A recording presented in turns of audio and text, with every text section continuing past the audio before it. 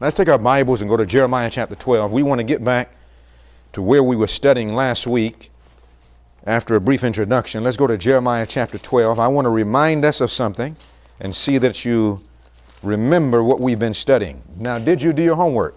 Yes. Praise the Lord. Part of the homework was to read Great Controversy, the chapter Scripture, Our Safeguard. Oh, there's Sister Minnie. It's so good to see you. Amen. Praise the Lord. Right on point. All right.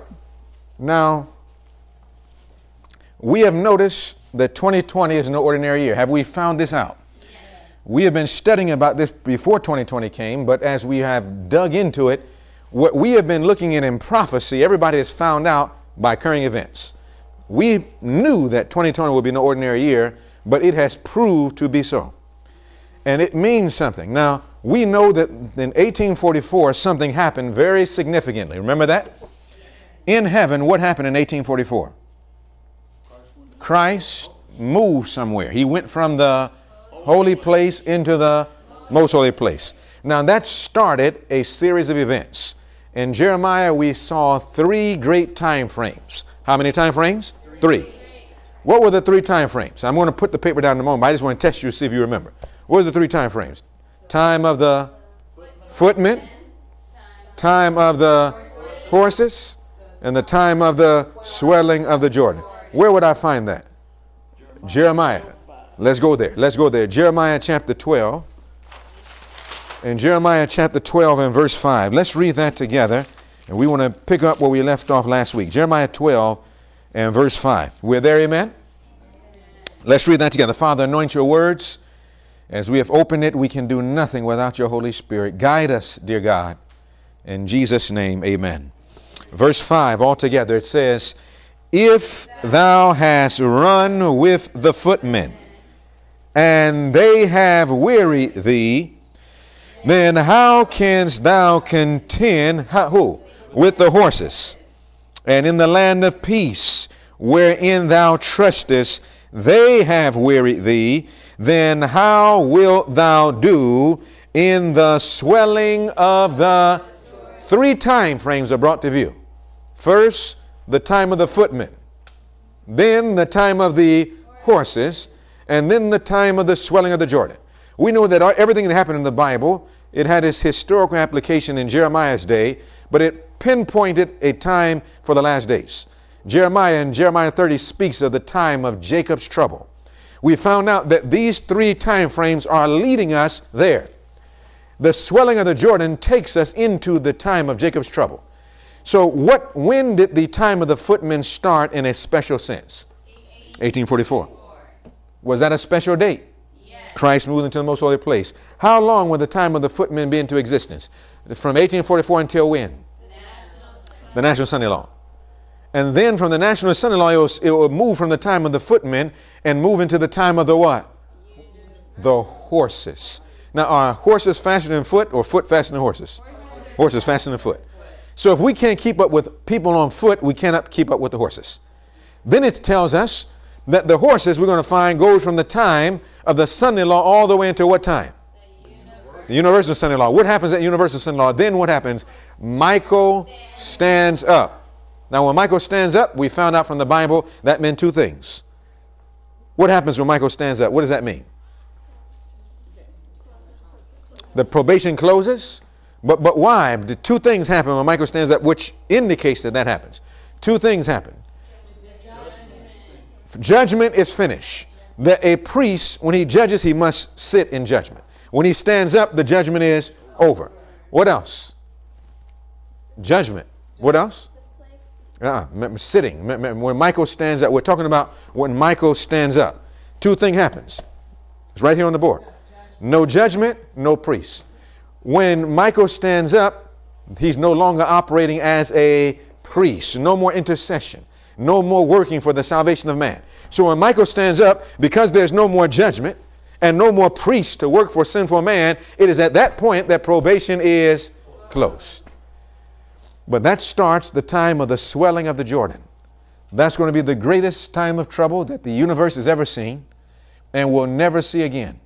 The only way to go through this time, we must know Jesus as a close, intimate, and personal friend. Do you want to know God like that? Yes. This is why we come to church. We come to church for this experience. Now, 2020 has been an ordinary year. Now, I want us to look at this for screen. Look what this says. We'll come back to this before we close. But what does that, the Chicago Tribune, the newspaper, say? What does it say? Talk to me. What does it say? Can the United States survive what? The 2020. Now, if you look about it, from a historical standpoint, it almost looks like it doesn't seem like we can survive it. It has been so confused. The times in which we live have been so strange. We found out that the thinking men have been looking at this time all along. Remember what we read? That they have their attention fixed upon the events that are taking place all about us. They see this. Now, what have the thinking men said? Talk to me. Anybody remember? What have the thinking men, the historical men, the economists, the businessmen, those who really understand the events, what have they told us, many of these experts? That our system of living can't survive until 2030. That our system of living cannot continue without a collapse in the sequence we're moving. All of them have said that. We've looked here in this church, and we've looked at some of those articles where all this is taking place. Now, we're going to find that just like this, the thinking men, no matter what field, I don't care what field you turn to, they said that a crisis would begin happening in 2020, and that it would be developing, increasing, and they say possibly we might make it and see it to 2030 in this type of thing before some great upheaval takes place. That's what they said.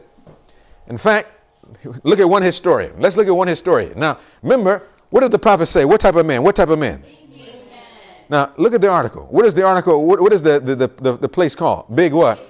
Here's where the thinkers are. Now, watch what the prophet said. Exact word. Now, watch what the prophet says. She told us this. Now, watch what the historian says.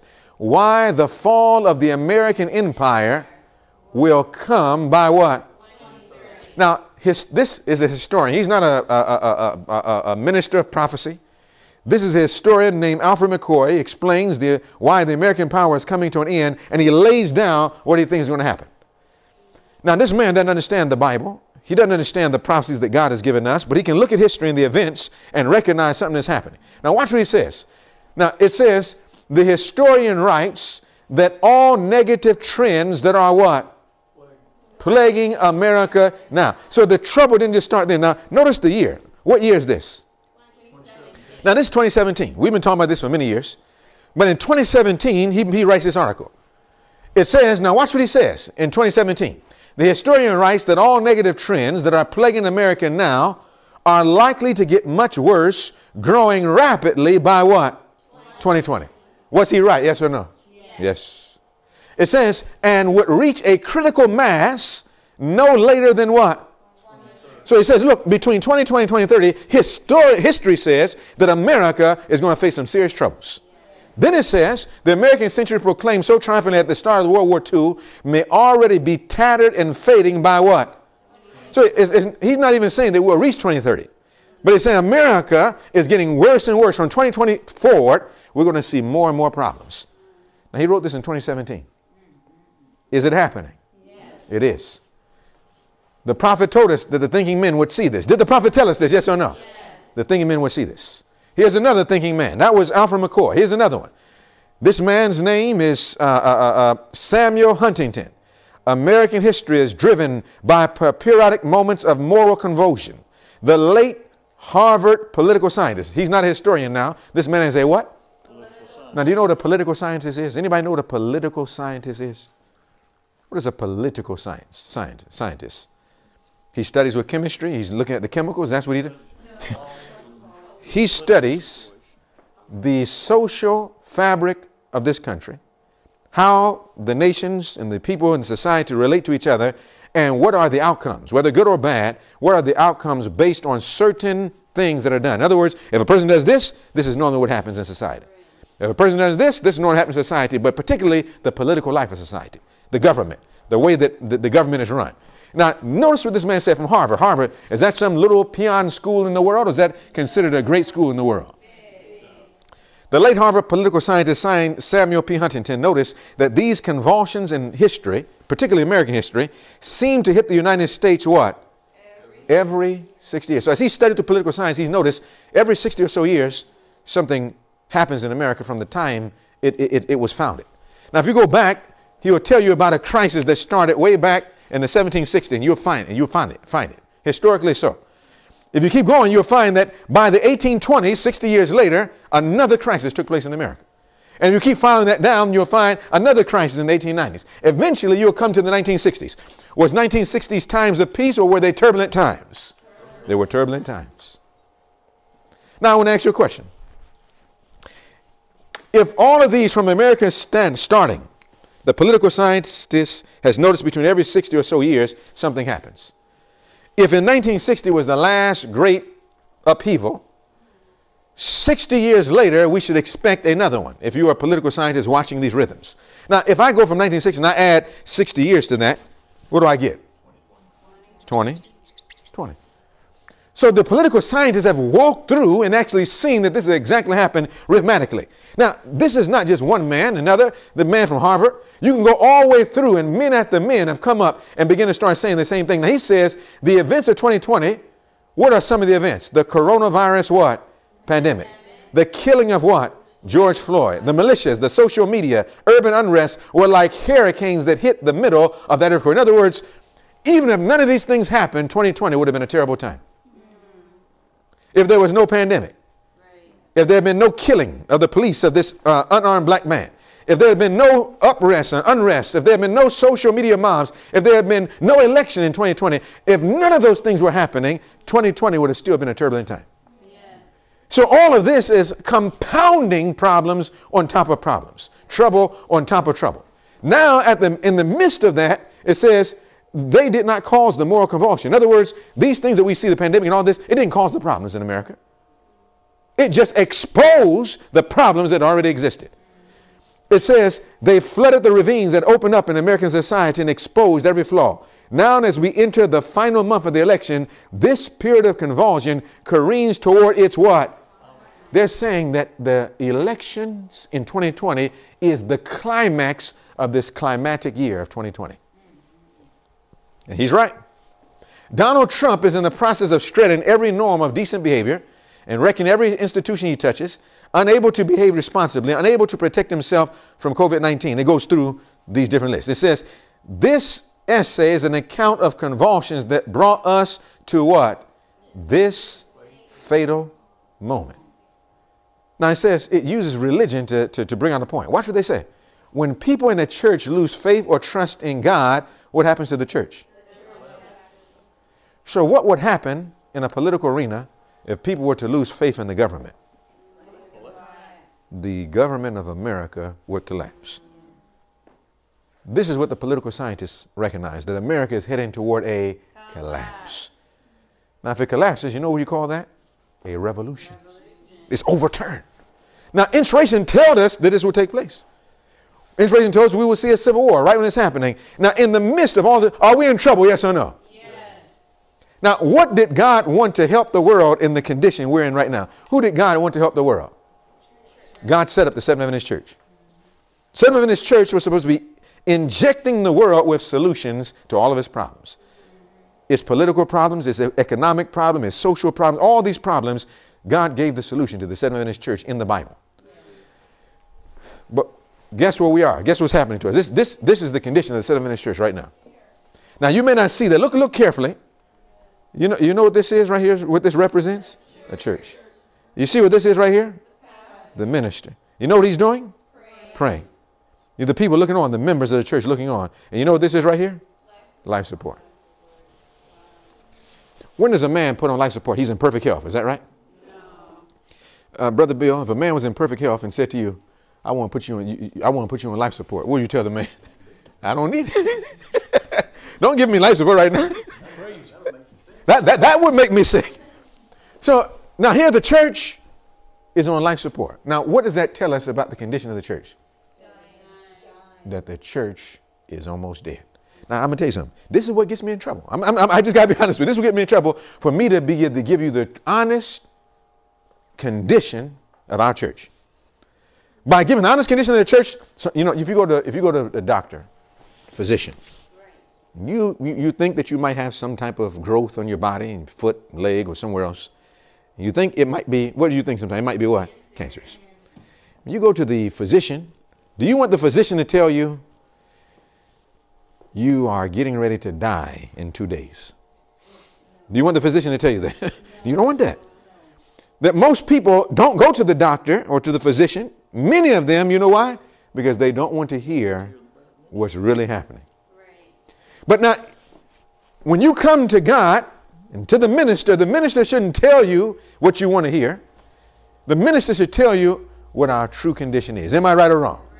Right. All right. Now, do you want to know the true diagnosis, or you want me to keep lying to you, put you to sleep? You want the true diagnosis? You want true diagnosis? Yes. Christian Service 42. Let's read it together. It says, what's the first word? Revival of true godliness among us is the greatest and most urgent of what? All our needs. To seek this should be our... So what's the first thing we should be doing as a church? Trying to win the community. Is that right?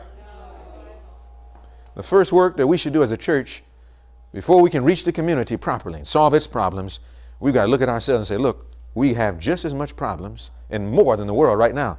Let's get right with God so we can be in a position to help somebody else. First, take the beam out of your own eye, revival, reform. Then we can go into the churches in the world and take the mote out of their eye. Am I right or wrong? Right. It says the time has come, not just for a revival, but the time has come, number two, for a what?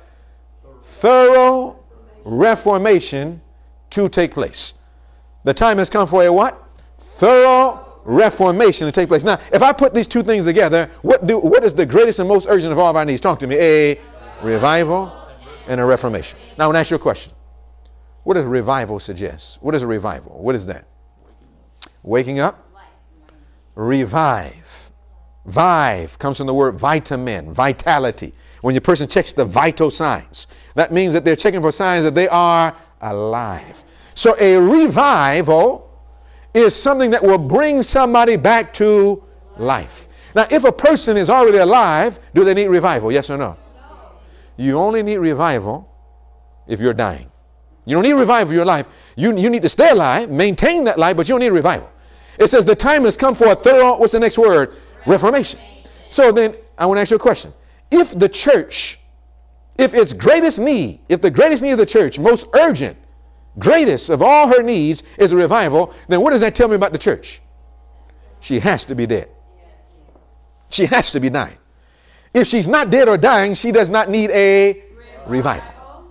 This is what the prophet meant when the prophet says in Christian Service, a revival and reformation must take place under the ministration of the Holy Spirit. Revival and reformation are what?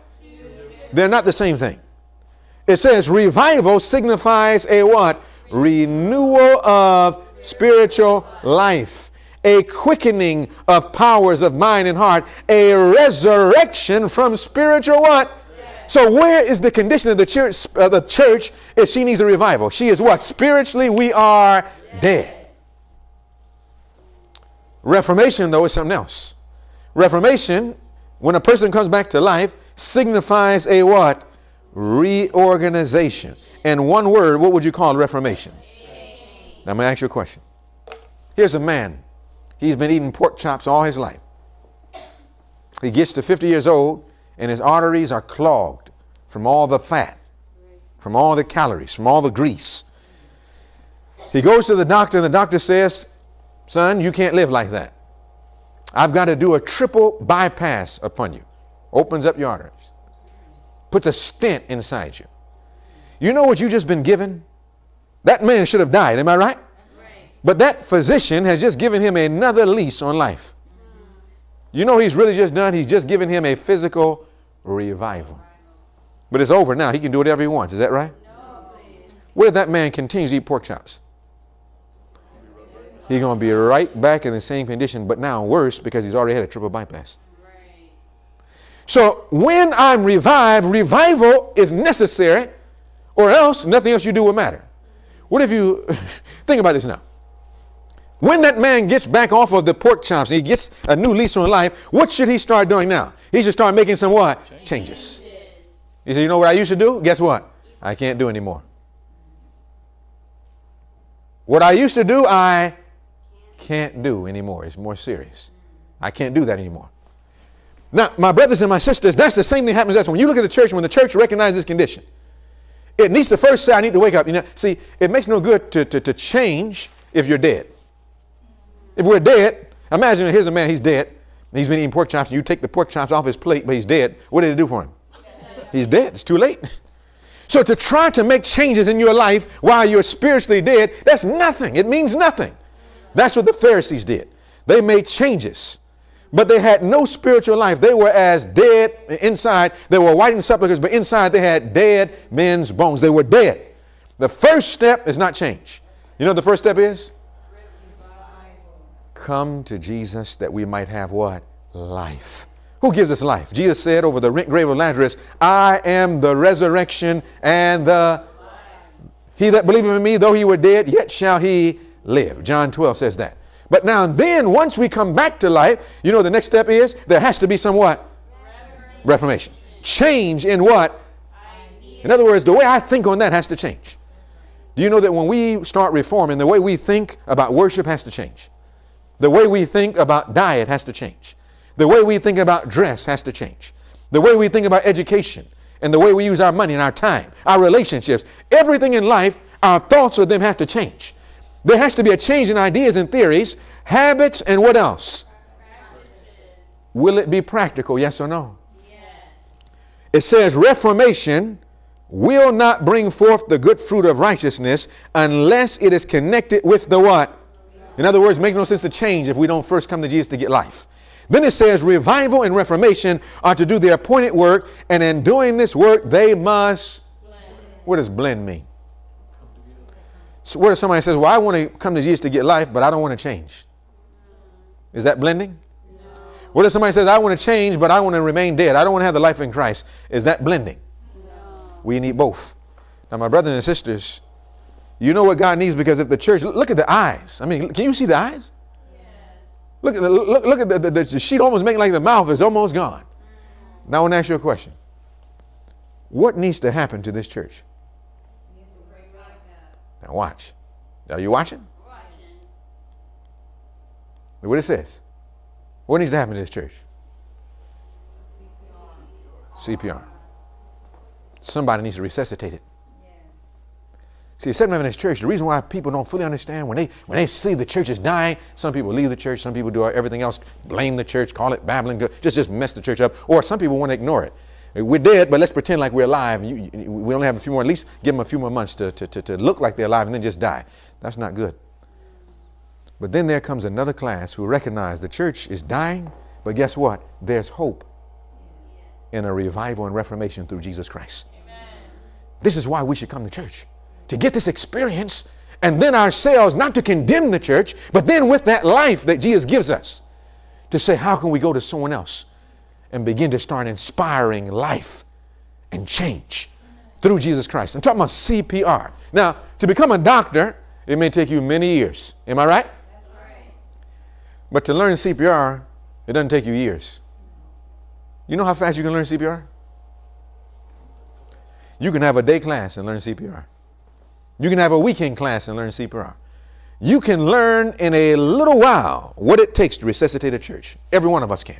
And you don't have to be a doctor. In fact, when you take a CPR class, you know they don't come to you and say, do you have your PhD? No. Well, you can't take this class. They don't do that. I mean, in fact, if you look, guess what? Even children can learn, guess what? CPR. A child can be taught how to do CPR. Do you know that God can use a child or an adult to begin resuscitating a church? But something has to happen. Watch what the prophet says. I'm not talking about CPR. You know what I'm talking about? CPR. Let's read it now. Let's read it together. Last day events 2:4, it says, we are made what? Sad, as we see in many places so much left what? Undone that should be done. Are there things that should be happening right now in Richlands? Yes or no? Yes. But the Lord will use in the accomplishment of his work means that we do not now what? Now, you don't even see what God's going to use to bring Richlands back to his right position. Let me tell you what he's looking at. He's looking at Elder Smokey. He says, this is the man I'm going to use. He's looking at Brother Bill. He said, Brother Bill. Yes, he's looking at Brother Bill.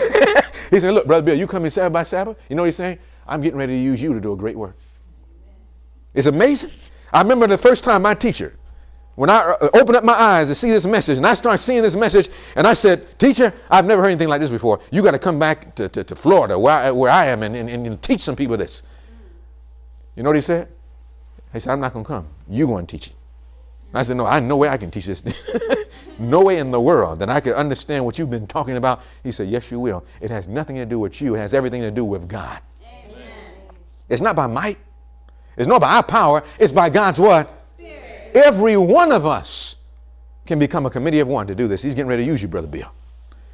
Sister Teresa, you didn't come here by accident. You didn't just make a move. God brought you here. Amen. I look at Brother Tim. God has a special work for you, Brother Tim. That's right.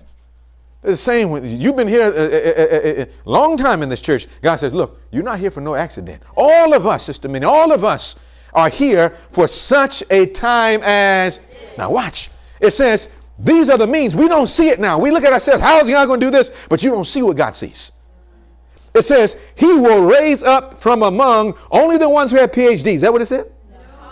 He will raise up from among what? The common people. That's the person who has no training, no clergy, religious, special training. He's trained by God himself. It says he will raise up among the common people men and women to do his work, even as of old he called what? Fishermen to be his disciples. People who are considered unlearned. Somebody say, oh, you don't know how to talk. You don't know how to walk. You don't know the culture. You don't know how to read. You don't know how to do this. God said, look, I'm going to use that man. Amen. Because he'll be willing to trust me. It says, there will soon be an awakening that will what? Surprise. Now give me another name for this awakening. Revival. It says those who do not realize the necessity of what is to be done will be what? Passed by. So that means that in this church we got to understand what should we be doing right now. We've got to understand what needs to be done. We've got to understand how to finish this work. It says, and the heavenly messengers will work with those who are called the what, everybody? Common people, fitting them to carry the truth to where? Many places. Now is the time for us to awake and do what we can. Now I'm going to tell you something. Some people think that that's going to start by us going to other countries and going around the world to other cities before this work. The work don't start in other countries. The work starts right here. We're going to find out that right in this church, God's not going to be able to just grab the whole denomination, but guess what he's going to do? He's going to start with an individual. And he's going to start with a family. You remember what Joshua said? As for me and my house, we will serve the Lord. You've got to make that commitment. As a husband, as fathers, as men, as wives, as mothers, as women, as children, as young people. We have to make the decision, Lord, I don't care what it takes. I'm going to make a decision. Whatever changes that need to happen, whatever life, I'm going to go to Jesus. Do you know that Jesus loves you? Amen. I was talking to God this morning. I'm just saying, Lord, this is so serious. There's so much that we need to get into. And God said, make sure you tell them how much I care about them. God loves you. God loves me. Does God love you? Yes. What is one of the greatest evidences God loves you? He gave his son. He gave his son. He didn't just loan him to us. He gave him to us forever. Yeah. That no matter how many mistakes we've made, do you know that every one of us can get things right with God? Amen. All of our families can be right with God.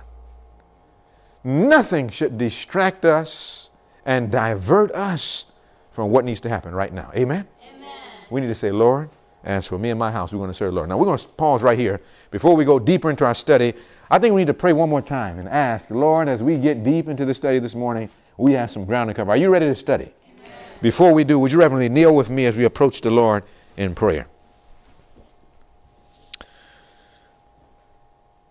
Heavenly Father, in 2020, we're at the beginning of a great crisis, and the world doesn't fully understand it.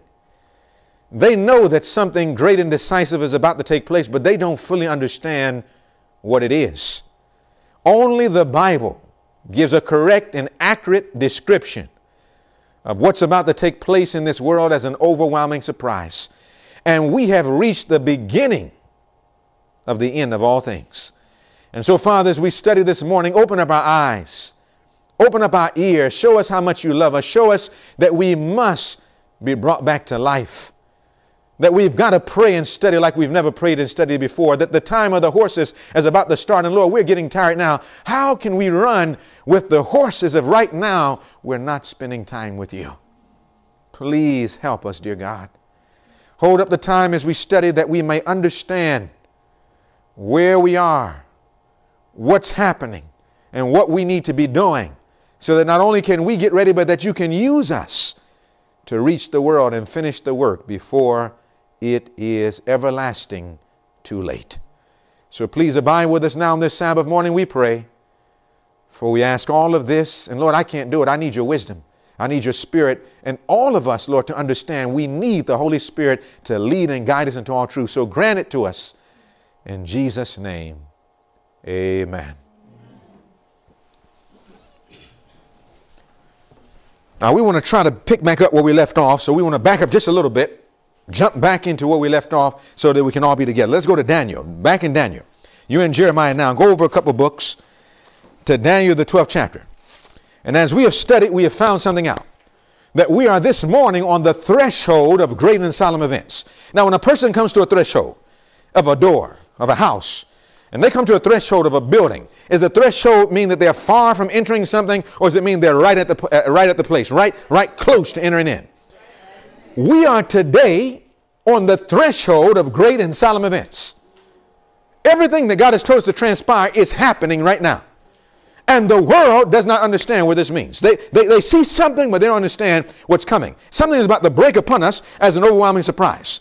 In fact, inspiration says that something is coming to this continent, to this country. Not just to this country, but to the entire world, more serious and severe than anything we've ever witnessed. And you know what God knows? He knows we're not ready. Inspiration says there's going to be a time of trouble such as what? Never was. In fact, in the book of Daniel chapter 12, let's look at that. And Daniel 12. Now remember, we're going to go through these verses several times to come back to really understand it. But Daniel 12, verse 1. Daniel 12, verse 1. Are you there? Amen? Amen. Let's read that together. The Bible says, and at that time shall Michael stand up, the great prince, which standeth for the children of what? We know that this Michael is Jesus. And when Jesus stands up, the Bible says, and there shall be a time, not of peace. That's not what it says. Not a time of prosperity. That's not what it says. It says a time of what? Trouble. What type of trouble? Such as never was. Do you think we're ready for this? No. We are not. And Satan knows it. In fact, watch what the prophet says concerning this time. Look what it says. I saw, this is early writings 119.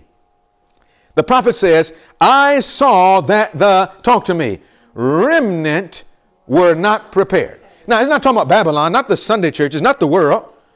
It says, I saw that the remnant, who's that? Talk to me, who's that? That's us, that's Seventh-day Adventists, that's us.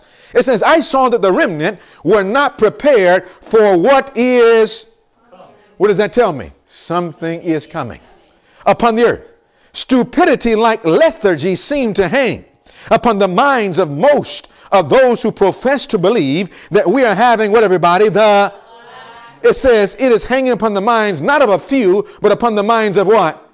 That's amazing. When a minister says that most of the people are not ready, you know what someone says? He's being fanatical. He's being extreme. He's making something up. But when God says it, you can't say to God, you're being extreme. You've got to say, God, I see the diagnosis. I'm in trouble. Are you with me? Before today is over with, we're going to show you again that 99%, how much did I say? That 99% of the church today unready. We're going to see that 99% will not go through the crisis when the Sunday laws pass. We're going to find that less than 1% of Seventh-day Adventists today will be ready for that crisis. Now, that's a startling statement I just made. Am I right or wrong? Sometimes when a person hears that, oh, he's making it up. But we should be able to go back to the Bible. We should be able to go to the Spirit of prophecy and prove everything we believe. This is why this class, I'm talking about why, what? BTI. This is why this class, what does BTI stand for? Bible Training Institute. Every church should be a school. Every church should be able to tell the members, don't believe it because the church said it, or a minister said it, or a man said it. You can't put your trust in a man. Did you read your homework? Yes or no? In the chapter, Scripture on Safeguard, it says the way the devil controls the church is by making them put their trust where? Does it say that, yes or no? Yes. I didn't make that up. God said that. Right. By putting our trust in men, whether he be a minister or a pastor or a professor or a teacher, or a parent. It doesn't matter who it is. As long as that person is not in harmony with the word of God, they can deceive us. Am I right or wrong? Yes. Jesus said, beware of false prophets. He said that leave the leaders of blind leaders alone. If the blind lead the blind, both shall fall into the ditch. I don't want to be in a ditch. No. Now listen, we'll come back. We'll come back before it's over and prove that. Now this says most of those who profess to believe the message are not ready. My accompanying angel cried out with awful solemnity, what? Get ready. What else? Get ready. What else? Why would the prophet need to repeat those two words 3 times? Why? Evidently, we're not ready. It says, for the fierce anger of the Lord is soon to come. His wrath is to be poured out unmixed with mercy, and ye are not what? Ready. Rend your heart and not your garment. What must take place? Talk to me, somebody. A great work must be done, not for the world. Yes, that's true. But it says a great work must be done for what? The remnant. That's us. My brothers and sisters, if we really understood what was coming, we would recognize this trouble is right upon us.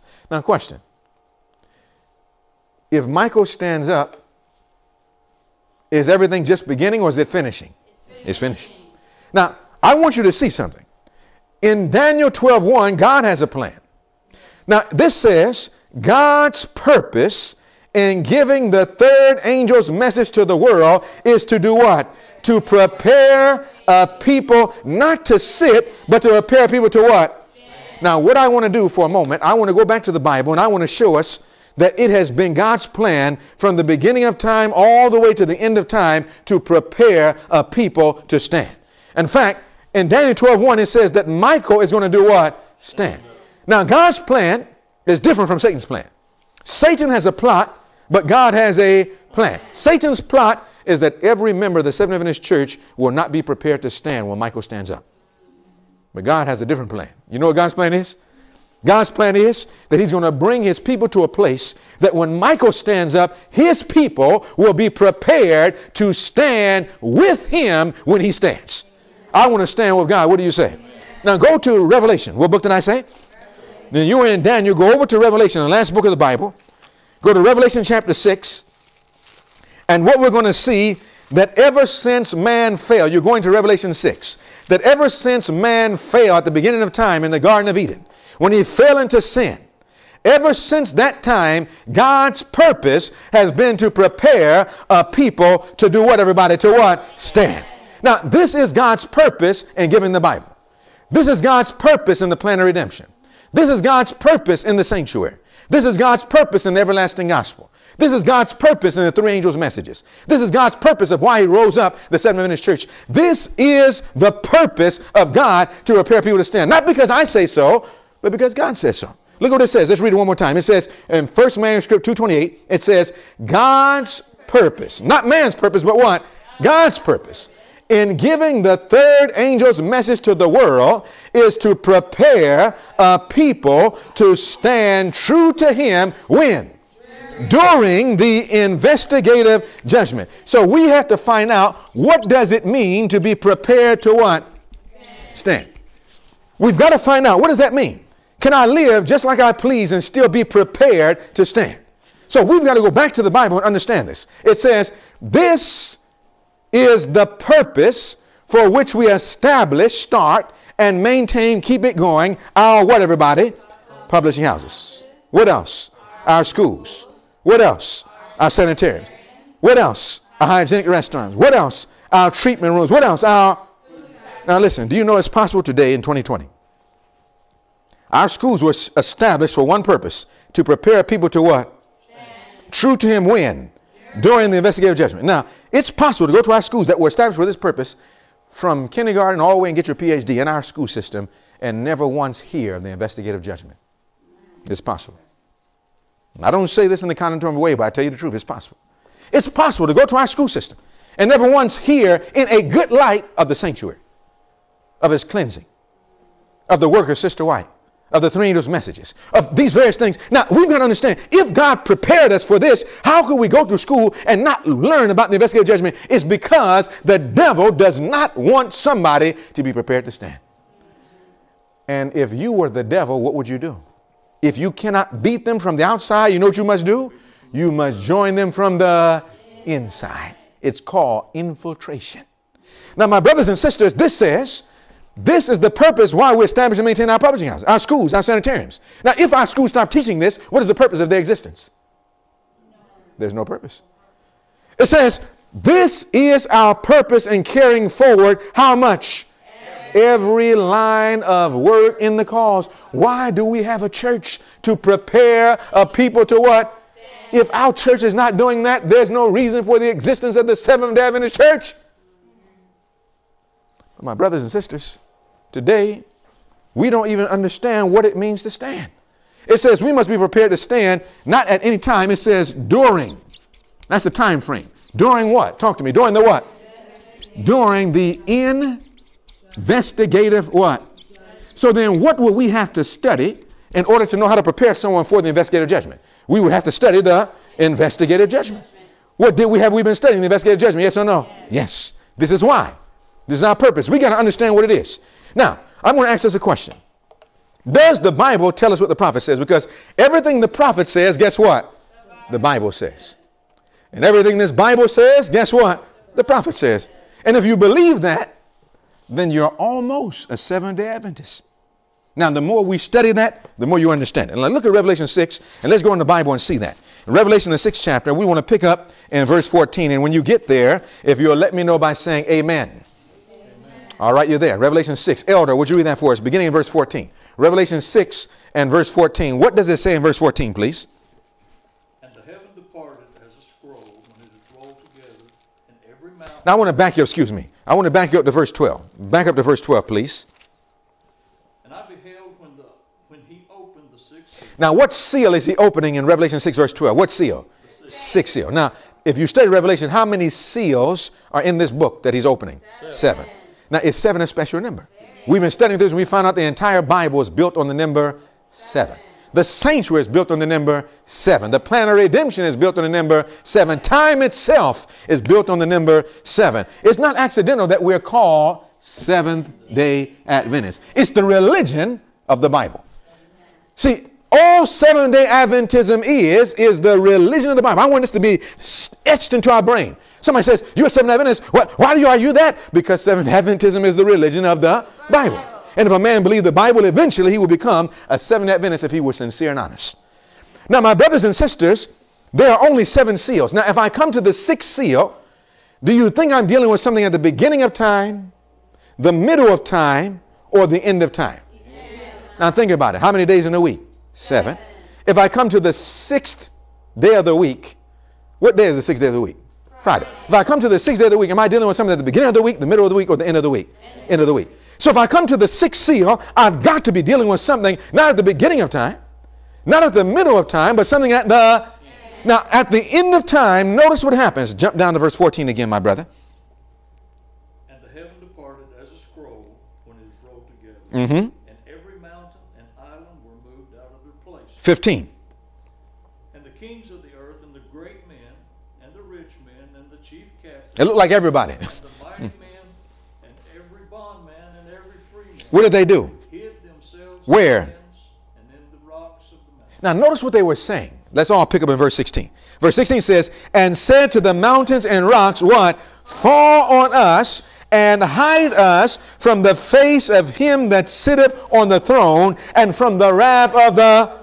Now, notice why. Verse 17. Let's read that together. For the great day of his wrath is come. Now, notice the question. And who shall be able to...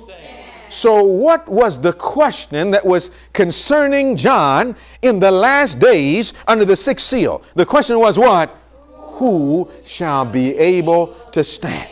This has been God's plan from Genesis all the way when man fell to the book of Revelation to prepare somebody that can stand true to God during the investigative judgment so that when Michael stands up, somebody can stand in the sight of a holy God without a mediator, without sinning, to vindicate the character of God before the entire universe.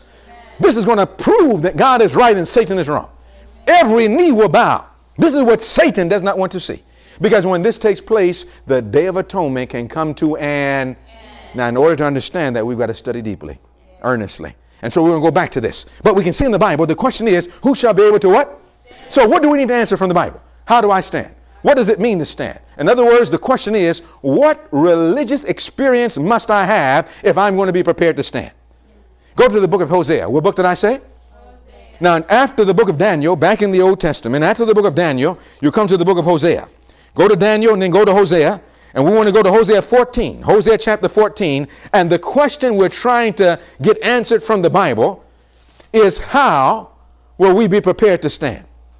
What Christian experience, what religious experience must be mine if I'm going to be prepared to stand? Hosea chapter 14, and I'm going to ask if Amaya will read this for us loud and clear. Hosea 14, beginning in verse 1. First, I'm going to ask this question. What would cause a man to fall? Can you fall and stand at the same time?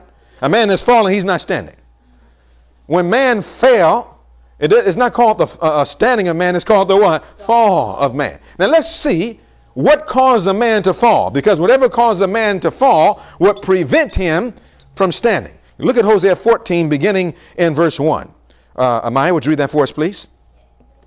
O Israel, return unto the Lord thy God. Why? For thou hast fallen by thine iniquity. Question. What caused a man to fall? Talk to me. Iniquity. The Bible says iniquity. What is another word? What is another word for iniquity? Sin. So what caused a man to fall? Talk to me. Sin. So my brothers and sisters, that's why when Adam and Eve sinned, it's not called the standing of man. When Adam and Eve sinned, it's called the fall of man, because sin makes a man fall. It will never make a man stand.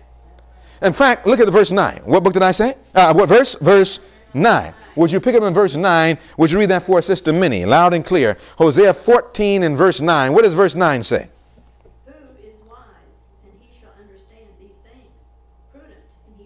Now watch what the wise will know. Continue. For the ways of the Lord are right, and the just shall walk. Now the just, they shall not fall, they shall what? Walk in them. But now watch this. Continue. Let me stop you for a moment. But the transgressor. The what, everybody? The transgressor. Continue, my sister, shall what? Shall fall. So the Bible tells me who is going to fall is the what? Talk to me. The transgressor.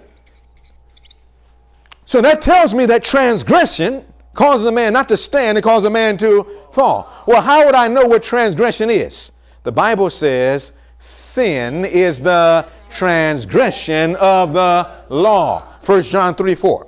1 John 3:4. So when a man sins, he transgresses the law, and instead of standing, he's made to what? Fall. I'm going to say it again. Transgression causes a man to sin. And when a man sins, he can't stand. It makes him what? Fall. So if I'm going to prepare a people to stand, what must happen to a man to prepare him to stand? Somebody talk to me. If I'm going to prepare somebody to stand, what must happen to a man? He must get over sin. He must be able to do something with his sin. He must get something over sin. He must get, I'm going to write it on the board. What must he get? Victory over sin. He must get what? Victory over sin. Now, I'm going to tell you something. Modern theology teaches that this is impossible. Modern scholarship teaches it's impossible. Now, this may be shocking to you, but 90% of the church today teaches that man can't get victory over sin. This is what it's taught. I'm not talking about something I made up. I'm talking about sitting down in class, listening to professors, listening to the theology leaders and teachers of this denomination telling us from long standing, it is not their fault. They have been taught this year after year. In fact, this came into our church long before any one of us were ever born. And we've got to go back to the Bible and see, did God tell us that this would take place? He warned us of this. But my brothers and sisters, why would the devil do this? He does not want anybody to be prepared to what, everybody? Stand.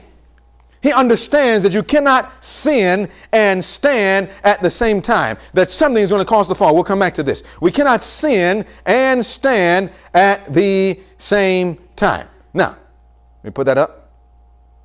It says it is too late in the day to feed with what? Milk. I'm not giving you milk. I'm trying to give you some strong meat. Now, we found out what it means. Now, listen. Somebody has to be prepared to stand by the passing of what? Talk to me. The National Assembly Law. Now I want to ask you a question. Is it possible to live victoriously over every sin. Yes or no? Yes. Does the Bible say so? Yes. Go in your Bible to 1 John. What book did I say? Before 1 John, let's go to 1 Peter. Before 1 John, let's go to 1 Peter. Then we'll come to 1 John. Go to 1 Peter chapter 1. Go to 1 Peter chapter 1. Now, I want you to watch this now. Go to 1 Peter chapter 1, and I want you to see this. Go to 1 Peter chapter 2. 1 Peter chapter 2. 1 Peter chapter 2. Now, once you get there, hold your thumb there. We'll read in just a moment. I want you to turn to the screen after you get to 1 Peter 2. And I want you to notice what the screen says. This is early writing 71. And watch what the prophet says. Let's read it together. It says, I also what? Saw that many do not realize what they must teach, what they must preach, what they must. One is what we say, the other is who we are. It says, I saw that many, we're going to find out that's over 99%, do not realize what they must be in order to live, not die, but in order to what? Live in the sight of the Lord when? Without a high priest, where? In the sanctuary. Now I want to ask you a question. Why don't they know what they must be to live without a priest, without a high priest? Why don't they not know that? How come the majority of our church and the world don't know this? Because they do not know about the sanctuary, Sister Minnie. Now look at this. It says, in the sight of the Lord, without a high priest, where? In the, thy way, O God, is in the, that's what the Bible says in Psalm 77:13. So that tells me then the devil would have to attack the sanctuary message, the plan of redemption, the Bible truth on this. So by not understanding the sanctuary, you would not understand what the congregation must be to live without a what? Without a high priest. It says through the time of trouble. Through the time of what? Trouble. Not a time of peace. It's one thing to live this way during the time of peace, but to live like this during the time of trouble? Now watch what the prophet said, what we must be. Let's read it. Those who receive the... Now stop. I'm going to test you, see if I need to go to another scripture before 1 Peter. I'm going to test you. Why does the prophet automatically start talking about the seal after talking about the time of trouble and the priest and the sanctuary and what we must be? Why does the prophet all of a sudden start talking about the seal? We receive the seal right before the time of trouble. So we receive the seal just before the time of trouble. That's exactly right. Now, in the Bible, I want to show you something. We got to look at another text. Go to Revelation 7, then we'll come to 1 Peter. Go to Revelation chapter 7. Now, I want everybody to be able to see this, so I don't want to just speculate. I want us to speculate. I want us to see it from the Bible. Go to Revelation chapter 6, and then we'll see chapter 7. We'll go to the end of 6, beginning of 7. Now, in Revelation 6, you remember the last question we read in the last verse. What was the issue in the book of Revelation? What's the final issue? Who shall be able to what? Stand. Now, did I say that or did the Bible say that? So you can stand. Now, don't go out here now and somebody says, well, what were you learning? Well, Brother Davis told me. No. You go out here saying the Bible says. So we want to understand what the Bible says. Now, when we talk about being prepared to stand, this is not something I made up. This is the Bible teaching from Genesis to Revelation. So in Revelation chapter 6, the question is, in verse 17, last question, it says in Revelation 6:17, let's read it together. For the great day of his wrath is come. And who shall be able to stand? So it asks the question, who shall be able to stand? And guess what? The answer is given in chapter 7. So who are those that are going to be prepared to stand? Look at Revelation 7. Revelation 7 verse 1. Look at verse 1. This is the answer. God showed John the answer. He said, look, I'm not going to tell you, I'm going to show you. In Revelation 7 verse 1, it says, and after these things, what's the next word? Saw. What did he see? 4 angels standing on the 4 corners of the earth, holding the 4 winds of the earth, that the wind should not blow on the earth, nor on the sea, nor on what else? In other words, the prophet was seeing a symbolic vision, trouble getting ready to burst upon the world. And he's holding this trouble back until somebody is prepared to stand. Verse 2 says, and I saw another angel ascending from not the west, but from the what? East. Now, what did that angel have? Having the... that's the word we're looking for. Having the seal of the living God. Now notice now, remember, in early writing 71, it talks about what we don't know, what we must be without a high priest in the sanctuary. Then it says those who receive the seal. We're trying to understand now what the seal is really saying. In Revelation chapter 6, question, who shall be able to stand? You cannot sin and stand at the same time. Hosea told us that. We see now in chapter 7 showing a people that are going to stand. But in order to get those people to stand, first, God must hold back time and destruction and trouble. He then sends another angel with a seal from the east, having the seal of the living God. And notice what he does. In verse 2, having the seal of the living God, and he cried with a loud voice to the four angels, and to whom it was given to hurt the earth and the sea. In other words, and to whom was given the cause to allow trouble to take place. And then verse 3, let's read that all together. Verse 3, what does it say? Saying, hurt not the earth, neither the sea, nor the trees, till we have sealed the servants of our God. Where? So the question is, who shall be prepared to stand? Now give me the answer. Who's going to be prepared to stand? Those who receive the seal of the living God. Are we together? Yes or no? Yes. So what does that tell me then? In order to be sealed, I must have a particular experience. If only those who are sealed will stand and sin makes me fall, what does that tell me must happen in order for me to get the seal? I've got to have what? Victory over sin by the power of the indwelling Christ. Now look, it says, those who receive the what? Seal of the living God and are protected in the time of trouble can live as they please. That's not early writings. That's not the prophet. And that's not the Bible. That's fairy tale. But I'm going to tell you something. That is the new theology that is sweeping through our churches. They call it grace, but it's not grace. It's cheap. It's not agape. It's sloppy. There's a difference. It says, those who receive the seal of the living God and are protected in the time of trouble must reflect the image of Jesus once in a while. In other words, those who wear the seal must look just like Jesus. That's the goal. Now, who would fight you for telling you that this is the purpose of the Seventh Adventist Church? To make us look just like Jesus. Why would you fight somebody? Isn't that what Christianity is? Someone who is like Christ? But the problem is, most people don't understand really what Jesus was like. We say we talk about him, but we don't understand what he was like. Let's go to 1 Peter and find out what Jesus was like. 1 Peter chapter 2. Now watch now. If we're going to stand, we must have the seal. And that's what Revelation 6 and 7 tell us. If we're going to have the seal, we must reflect the image of Jesus. How? How? Fully. That means that every thought we think, the thought that Jesus would think.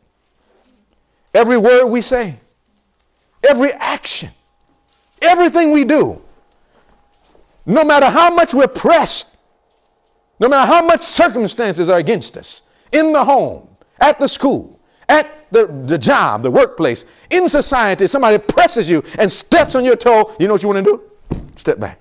Somebody cuts you off on the road and all of a sudden you're looking for some hands to pick up. And you no, that's not the way we talk. You know how many people road rage is killing? Person just the other day got upset, somebody cut him off, they follow behind him, hot pursuit, follow behind the man. As soon as they stopped, one man put out a gun. And see what I have? He brandished his gun, other man's brandished, he took his gun out and shot him dead. Do you think that this is what God wants in society right now? No. But my brothers and my sisters, this is the evidence of someone who's not like Christ. And though we may not take a gun and shoot somebody, it's amazing sometimes what we'll do with our words and with our thoughts. I don't care how much a man cuts you down, you still must be like Jesus. I don't care who the man is. I don't care, man, I don't care what you do. You're not doing right. It's all right. We have to be like Jesus. Now, my brothers and my sisters, that tells me I want to know what he's like. Now, I don't know about you. You here, my church family here, y'all so wonderful. But for me, to take me, a sinner, and make me look like the Savior, that's a great work. I don't know about you, brother. I don't know about you, Brother Bill, Brother Smokey. But me, to take me and make me look like Jesus, that's a great work. What about you? Yes. Now, watch what inspiration says. Time is what? Almost finished. Is that true in 2020? Now, notice the question. Do you what? Reflect the lovely image of Jesus as you should. So the closer we get to the end of time, it is a call that we should look like who? Jesus. How much like Jesus? Fully. Just like him. Not just on Sabbath. Not just once a year. But whether it's Christmas or Thanksgiving, every day of the week. Somebody said, well, praise the Lord, we have one day for Thanksgiving. No. Every day is Thanksgiving to the Christian. Am I right? Amen. Now, it says, do you reflect the loving image of Jesus as you should? Then I was pointed where? Talk to me. To the earth.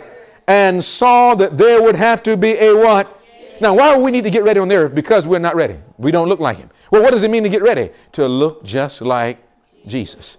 It says, to get ready among those who have late braced the third angel's message. Said the angel, get ready. You remember that phrase? Get ready. Here it is again. Get ready. You will have to die a greater death to the world than you have ever yet died. Now let's read this together. I saw, now she's going to see two things. I saw that there was what? Number one, a great work to do for them, and but what? Little time in which to do it. That is the issue right now. And those who don't know what needs to be done are going to be passed by.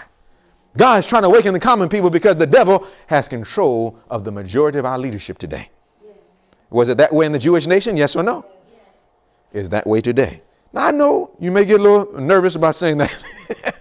This is going to cause some fire come down to you. But I'm going to tell you something. Anybody who stands for Jesus is going to have to go through it. All that live godly in Christ Jesus shall suffer persecution. There's going to be no secret rapture to take us out of here. Now, it says, I saw that there was a great work to do for them and but little time. So if you were writing on your paper, taking notes, and you should be, what two things would you put up there? Great work, little time. Just like that. Number one, great work. Number two, what? Question. I'm testing you now. What is the great work? To look just like Jesus. What is the little time? I'm going to suggest it to you today. I'm going to suggest it to you. The little time that we have, somebody says, well, we have the little time until Jesus comes. I'm going to say, no. Someone says, well, we have until Michael stands up. I'm going to tell you today, no. Not at Seventh-day Adventists. I'm going to tell you, we have our limit until what? Talk to me. Now, I want you to, what I want you to do is write down on your paper, and we'll come back to it before we close. Write on your paper, the decree. Were you writing on your paper? This is 1844. Now, we're talking about Bell and the Pomegranate, the decree. Bell and the Pomegranate, the decree. Now, watch. Little time, I'm telling you, it's this National Sunday Law Decree. That's what I'm going to tell you. That's where it is. Now, what is the great work to do what? Talk to me, somebody. To do what? Look just like Jesus. So the closer we get to the National Sunday Law, the more we should look how? Just like Jesus. That when the Sunday Law passes, at that point, we should be looking just like Jesus. Now, do we have to wait till the Sunday Law? No. You know that we can begin looking just like Jesus when? Right now. And that will be better. But there is a limit. In other words, you pay your bill. You can pay your bill early. Am I right? Right. There's no penalty. You can pay it as early as you want. But if you wait too, Brother Bill, you need a microphone to preach this thing. Now, look, listen, if you can pay it early, you can look like Jesus as early as you want. That's going to be sweeter to you. But if you wait too late, we are in trouble, in a time of trouble such as never was. Now, let's watch it. I saw that many do not realize what they must be in order to live in the sight of the Lord without a high priest in the sanctuary through the time of trouble.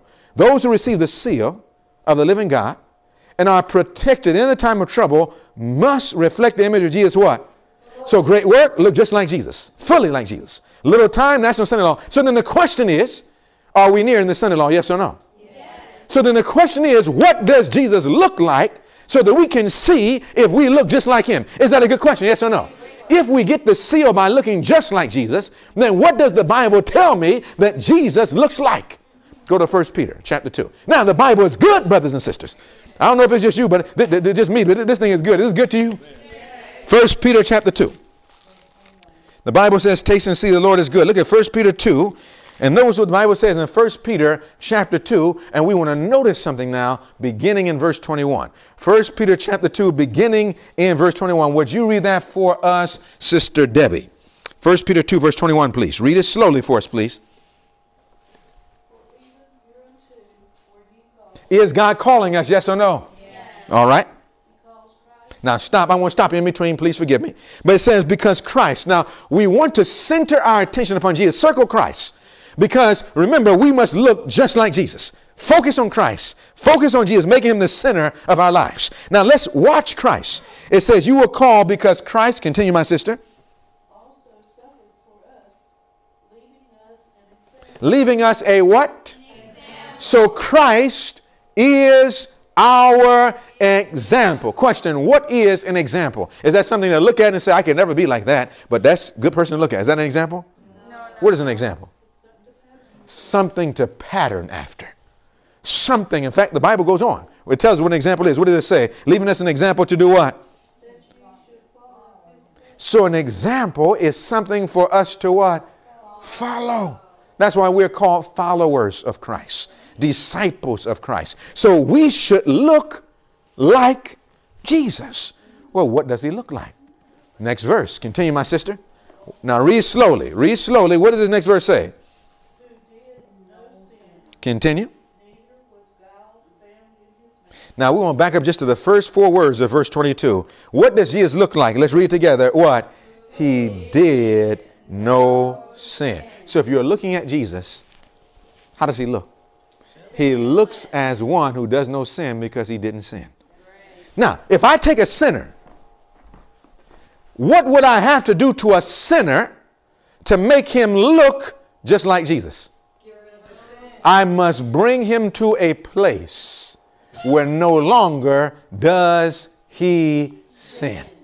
Somebody says impossible. Well, if that's impossible, we will never look like Jesus. And remember, it's just telling us the same thing. What made man fall? What made man fall? Sin. What's going to make man stand? When we are no longer what? Sinning. Well, who stands? Those who get the seal. Well, who gets the seal? Those who look like Jesus. Well, what does Jesus not look like? He looks like someone who does not sin. It's saying the same thing in every direction. So my brothers and my sisters, then to look like Jesus, what did he look like? Jesus looked like this. He did what? No. So then what must happen to us in order to be made to look like Jesus? He must bring us to the place by his blood where we do what? No sin. Now, how much is no? 0. So then how much of sin? It's not full of sin. It is less of sin. What would you call a person who's been brought back to a place that they do no sin? What would you call that? Sinless. So then what is the great work that must happen before the sin law is passed? Talk to me, somebody. To look like Jesus. Well, what does that look like? To be a sinner brought to a sinless state. Now, I'm going to tell you something. No other church teaches this. We're taught Jesus died on the cross. He saves everybody from his death on the cross. But not that that death has power. Not just to forgive sin. Oh, it does that. And praise God for it. Because if he couldn't forgive sin, nothing you did would matter anyway. That's why revival. We need to come to him who can give us life before you can be changed into a sinless state. To be made sinless without Christ is nothing. But to be made sinless by Christ, revival and reformation, it does something to the character of God. It vindicates, it gives glory to God. Now, my brothers and sisters, look what it says. Signs of the Times, July 23rd, 1902, paragraph 14. Look what the prophet says. It says, let's read together. Everyone, not just some, but everyone who by faith, not by themselves, but by what? Faith. Obeys God's commandments, let's read together, will reach the condition of what? Sinlessness, in which Adam lived how? Before his transgression. Now, that is the plan of redemption right there. That's the purpose of the sanctuary. That's the purpose of this entire message. Now, when this happens, this will cause Satan to tremble when he sees a generation in the church that are brought back to a sinless state. You know why? He knows they are now ready for the seal. That means that they're ready for the seal. Michael can do what? But guess what? Something happens in between the full sealing of the world and Michael standing up. Watch. We'll see something in a moment. Now look at this now. Somebody says, but victory over sin. How can I do that? And look at myself. I'm only human. Listen, if we're only human, we're not Christians. If any man be in Christ, he is a new creature. That's not just human. He's a new creature. All things are what? All things are passed away and all things become. Do you know in the new creature, humanity grabs hold of divinity. And the two work together. Look at ministry of healing, 180. This is one of my favorite quotations. Let's read this together. I'm getting excited. This is wonderful stuff. Watch what it says. The Savior did what? Took upon himself the infirmities of, what does infirmity mean? Weakness, sickness. He took upon us the weakness of humanity. So if we say we're weak, it's all right. Jesus is strong. It says, the Savior took upon himself the infirmities of humanity and lived a what type of life? Sinless. Did we prove that from the Bible? Yes or no? That men might have, what's the next two words? No. Do we have to be afraid of living a sinless life with Jesus Christ? No. That men might have no fear that because of the weakness of human nature, they could not overcome. Christ came, what for? To make us what? Partakers of the divine nature. We're going to go to the Bible and show you this is a Bible text. It says that Christ came to make us partakers of the divine nature. And his life declares, well, what does the life of Jesus declare? His life declares that humanity combined with what, everybody? Divinity. Read that last line. Does not commit sin. It doesn't say will not. You know what it says? Does not. Do you know that if we are connected with Christ, we cannot sin? Someone says, are you sure? Let me go to the Bible and prove that. Go to 1 John. What book did I say? 1 John chapter 3. Now listen, with men ourselves, this is impossible. But with God, how much? All things are possible. He says, look, my grace is what? Sufficient. That his strength is made perfect in our weakness. I don't care how weak we are. If we connect with Jesus, there's hope. And 1 John chapter 3, notice what the Bible says, beginning in verse 4. 1 John chapter 3 and verse 4. We're going to read it slowly. Let's read it together. 1 John 3 verse 4. You're there, amen? Amen. Let's read that together. What does the Bible say in verse 4? Whosoever committeth sin, transgressive also. Why? For sin is the transgression of the law. Now, if I transgress law, I sin. That's not going to make me stand. It's going to make me what? Fall. The transgressor shall fall. Verse 5. And you know that he was manifested. Who is the he? Who is the he? Jesus. To take away our sins. And in him is what? Now look at verse 6. Now if in Christ is no sin, if we're in Christ, then in us should be what? No sin. Look at verse 6. Sister Davis, would you read verse 6, please? Whosoever abideth in him sinneth not. So if a man is abiding in Christ, what's going to happen? He won't sin. That's 1 John 3, 6. So if a man is abiding in Christ, he's not going to sin. So what does that tell me? If I'm sinning, what does that tell me? I'm not abiding in Christ. That's the secret. Now let's continue. Have not seen him. Why? Because by beholding him, we will be what? Changed. And if he's sinless, we behold him, it will change us into a sinless condition. So we have neither seen him or what else? Neither what? Known him. What does that tell me? If I'm sinning, I don't know God. You know what our greatest problem is? We don't know him. To go through the time of trouble, we're going to have to know him like we have never known him before. We're going to have to know him in a close, intimate, and personal relationship. That friendship. Now, look at what this says. If we have sinned, the apostle interrupts his teaching because by saying that, he knew he would shock the nation. And so in verse 6, he couldn't keep teaching. He had to stop for a moment and say, look, I'm telling you the truth. Look at verse 7. Look at verse 7. Amaya, verse 7. What does it say, please? So he stops telling him about victory over sin. He said, let me enter it right here because on this point, people are going to try to do what? Deceive you. He said, let nobody, I don't care whether he's a pastor or a teacher or a member or a drunk. I don't care who he is. Let no man what? Deceive you. I don't care who he is. Let no man deceive you. Continue. What does it say? Go on and say.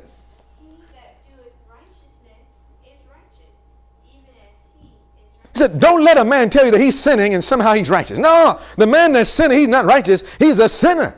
And the only way a sinner can be saved is by coming to Jesus. And when a man comes to Jesus, his life does not remain the same. He becomes a new creature.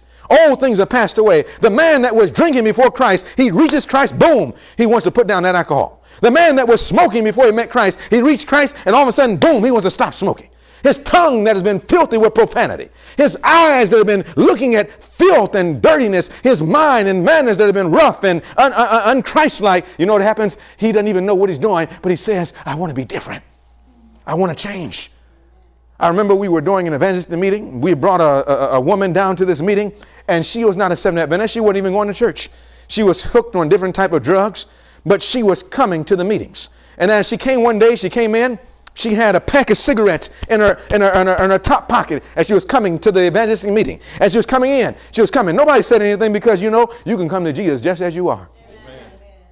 Amen. God will take you step by step and make you just like himself so that you want to give up everything for Christ. You don't want to hold on to nothing. You say, Lord, whatever you want. And so that woman was coming. She was falling in, no, she don't fall in love. She was developing a loving relationship with Christ. And all of a sudden she walked into the meeting and she stopped. And she said this to me. She said, this pack of cigarettes, somehow I feel that I shouldn't have them here. Now, who told her that? No man told her that. Do you know the Holy Spirit will speak to you and say, you know what? What you're doing, you shouldn't be doing. That what you're eating, you shouldn't be eating that. You're listening, you shouldn't be. What you're watching, you can't watch. Jesus would not watch that. Can you imagine? Before you look at anything on television, you know what you should say? Can Jesus sit down and watch it with me? You know what you'll find out if you start doing that? You might have to throw away your television. That before you eat something, you find out, would Jesus eat this right now? Before you wear something, find out what Jesus want me to wear. Before you say it. Because remember, the key is to look just like. Now, to me, that's a great change. I say, Lord, please help me. Even this morning, I'm pleading, dear God, I want to be like you. Do you know that we don't have much time left? I promise you, church, we don't have much time left. We're coming week by week. We cannot take this carelessly. I don't even know how much longer we're going to be able to study like this. See, we're at the heart of the study. The devil doesn't want us to, he doesn't want us to get the rest of this. He will come with everything in his power to try to shut us down from studying this. And the question is, what are we going to do about it? We're going to sit down and take it and just say, you know what? Well, whatever you want me to study, I'll study that. If you want me to go to hell, I'll go to hell. I hope we don't say that. I hope that we'll say, look, whatever God, now respectfully, lovingly, but we cannot compromise. We've got to stay to the Bible and the Bible only. I'm not giving you my mind. Are we reading the Bible? Yes or no? Yes. Now, this is what must take place inside of us. Then he says, let no man deceive you. Verse 8. Now he comes back to the subject in verse 8. Look at verse 8. Let's read it together. Verse 8. He that committeth what? Sin is of the devil. For the devil sinneth when? From the beginning. Now notice, for this purpose, now this is God's purpose. The Son of God was what? Give me another name for manifested. Revealed. Why? That he might destroy the works of what? Well, what is the works of the devil? Talk to me. What is the work of the devil? Sin. Now look at verse 9. Now, this is almost too good to be true. Let's read verse 9 together. I can't let you read this one by yourself. I got to read this with you. Verse 9 says, whosoever is born of God, read it with me, doth not commit. Now what does that tell me if I'm sinning then? I have not been born again. Now watch. Let's continue. It says he does not commit sin. Let's continue. For his seed, talking about the seed of Christ, that's going to bruise the head, crush the head of Satan. His seed remaineth where? In him. Now this is too deep to study. We'll come back and study this a little deeper. But watch this now. If Christ is in us, what does the next line say? And he will not sin but once in a while. Wait. Let me make sure you reading your Bible. Is that what your Bible says? It says he will not. It doesn't say he'll sin once in a while. It doesn't even say does not like the prophet says. It says he what? Cannot. So as long as Jesus is in our hearts, what does that tell me? I can't sin. So then what do I have to do if I want to sin? I have to put him out. Now the Laodicean church, which is God's church, last church, where is Jesus? You know why he's not inside the church? Because they're still in sin. And the only way to let Jesus in is to put sin and Satan out. Are you with me? Yes. Now, is it possible to live victorious over sin based on the Bible? Yes or no? Yes. How much sin? All sin. Now, if you study, you'll find out this is the message of the sanctuary. You remember we've been studying the sanctuary? We'll come back to this seal of God. I can't look at it right now. We'll come back and see what the seal of God really is in the mark of the beast. We found out sin, living, and impossible. We found out it's the work of redemption under the symbol of the lamb and what else? The priest. Now, as a lamb, who is the lamb? Jesus. What did he do? He said, behold, the Lamb of God that does what? Taketh away the sin of the world. Now, how much he going to take away 99% of the sin and leave 1%? How much of the sin he's going to take? So if he takes the sin, what does it leave us? Sinless. So now watch now. The lamb, what did the lamb do? The lamb caused us to be what? Now we studied this from the Bible many months ago. I'm not going through the verses. But what about the priest? Now the work of the lamb was that we must be bought, but the work of the priest is that we must be what? Brought. Brought where? Back to perfection. Education 15. To restore in man the image of his maker, to bring him what? Back to the perfection in which he was what? This was to be the work of redemption. This is the object of education, the great object of what? So the object of life and redemption is to be brought back into the image of God, brought back to perfection. And my question is, what would destroy my perfection? When God made man, was man perfect? Yes or no? Yes. Well, what destroyed man's perfection in the very beginning? What destroyed it? Sin. So then if I'm going to be brought back to perfection, what must God do to all sin in my life? He must do what? Take it away. From the books of record? Yes. From the heart? Yes. From the life? Yes. He must bring us back to this position. Now, do you understand? Review and Herald, September 25, 1900 says, he who does not abhor himself cannot understand. Cannot understand what?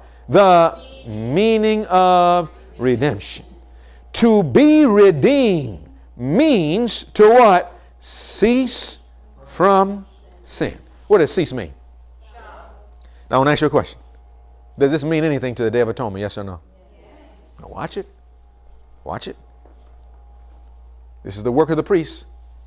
Now in the shadow, in the sanctuary, did God ever bring them back to perfection in the shadow? Did God ever bring the congregation back to perfection in the shadow? Yes or no? Yes. When did God bring the congregation of Israel back to perfection in the shadow? On the Day of Atonement. Did he do it in the outer court? No. Did he do it in the holy place? No. Where did he do it? Now he started in the outer court, but he didn't finish it. He continued in the holy place, but he didn't finish. But in the most holy place, the priest finishes the work. That what he started as a lamb, he finishes as a priest. He brings us back to sinless perfection, better than we were when he first created us. Now, why do I say better? Why do I say better than we was when he first created us? When Adam and Eve were first created, Adam was perfect, wasn't he not? Yes. But did he sin? Yes. Did he fall? Yes. So when he was tested, he didn't pass the test. So God must do something more than bring us back to perfection and then let us fall again. He must bring us to a place where we would rather die than sin. That's better than we were when we were created. He's going to develop us. His intention was always to develop us. That was God's plan. But if you study the sanctuary in the type, now where would I go in the Bible? What book would I go into the Bible to show me in the type that in the very end of the Day of Atonement that the people of God were brought to a sinless state? Where would I go in? Because see, this is Seventh-day Adventism right here. This is Seventh-day Adventism right here. This is the message. Where would I go in the Bible to see that? Leviticus. What chapter? 16. Let's go there. Let's go to Leviticus 16. In Leviticus 16, in type, God did this. In the shadow, he did this. Now, why is that important? I mean, we're going to find out in Leviticus 16 that God gets a sinless congregation in shadow, in type. And whatever he does in type, guess what? He's going to do in the antitype. Now let's read this. Great Controversy 4:20. It says,